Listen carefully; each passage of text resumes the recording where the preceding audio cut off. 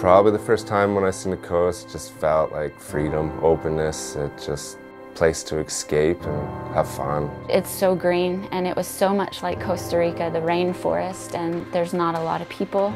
It's remote, it's raw, and amazing. First time I met Kelley was in Costa Rica, and she was a surf instructor, and it was, yeah, hook, line, sinker, done.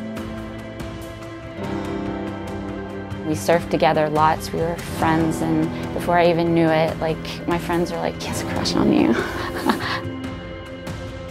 The more we surfed, the more we clicked, and yeah, blue eyes, very striking, not a problem.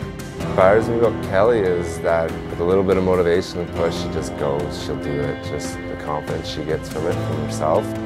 One of the most memorable, like, first time moments, it was about 8.5 foot, and it was way too big for me being out there, but he went out and he was like, "Yeah, I think you could do this."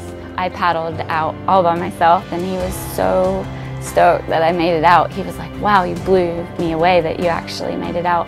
And it was his belief in me too, so that kind of just started bonding us. Coast is very important, so when we go to the beach or we have our local spots, it's bringing trash back out from the beach and doing the marine debris cleanup. Everybody's very eye on the prize when it comes to saving the planet and making a smaller footprint.